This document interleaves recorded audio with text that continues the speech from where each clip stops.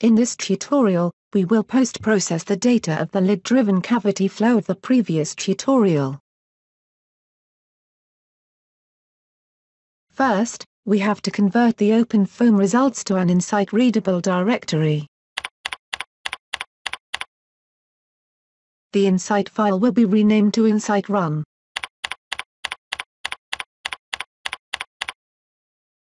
In WinSCP, we will now copy the Insight Run directory to the Cavity directory on our desktop computer. I have already opened the Insight Run file.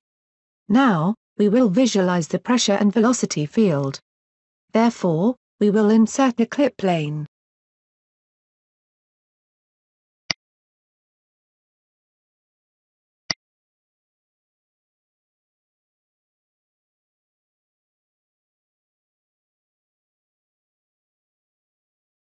The clip plane will be inserted in the Z direction.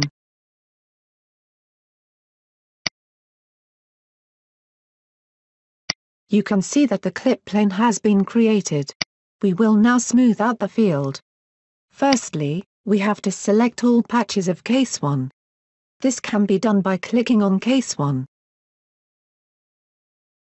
Next, I will click on the calculator icon. The calculator toolbox has appeared. We would like to convert the elements to nodes, which can be done by a predefined function. We will now scroll down to this predefined function.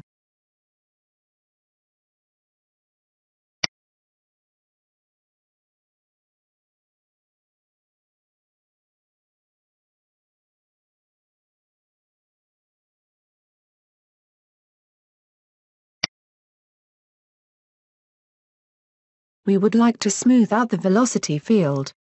Therefore, the predefined function parameter should be changed to velocity.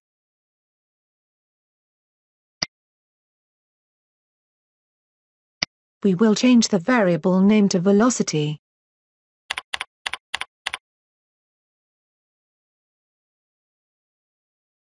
The previous steps could be also repeated for the pressure fields. The next step is to change the color of the plane to the smoothed velocity field. I will select the clip plane.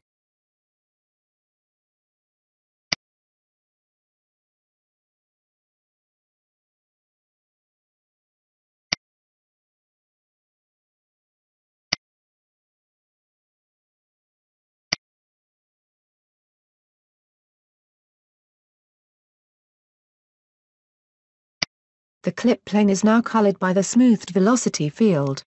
On the right-hand side, the legend is shown.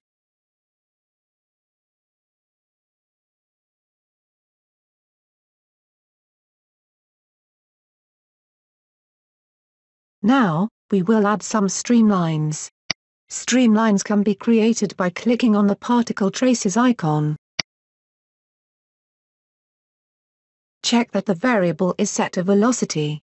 Check that the trace lines are restricted to the surface. The streamlines will be created in positive and negative direction.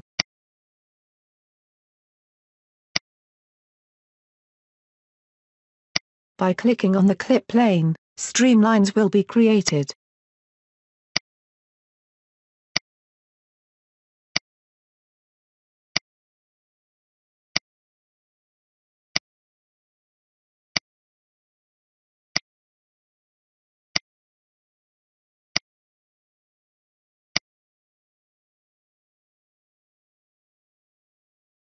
The thickness of the streamlines are 1 pixel.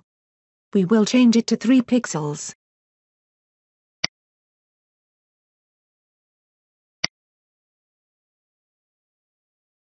Finally, we will add velocity vectors to the streamlines. We need to highlight the clip plane and select the vector arrows icon.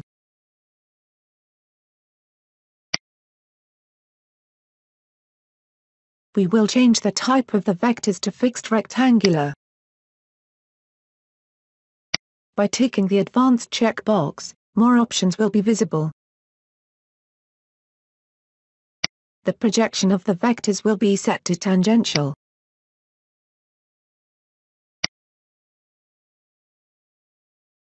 The size of the arrow tip will be fixed to 0.003.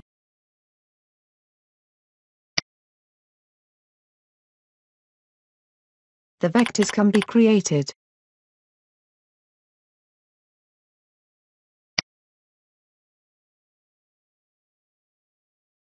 The vector arrows can be seen now. We will change its color to the color of the velocity.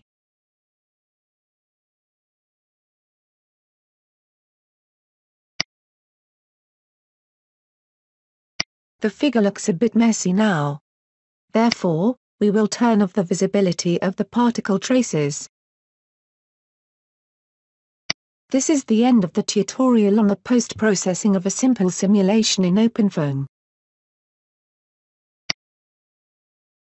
In the next tutorial we will increase the accuracy of the simulation by increasing the mesh resolution.